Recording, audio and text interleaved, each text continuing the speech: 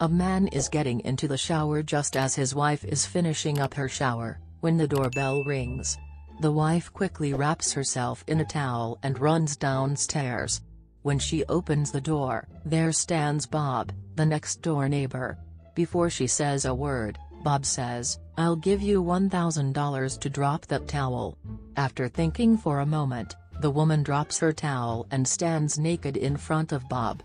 After a few seconds, Bob hands her $1,000 and leaves. The woman wraps back up in the towel and goes back upstairs. When she gets to the bathroom, her husband asks, "Who was that?" "It was Bob, the next-door neighbor," she replies.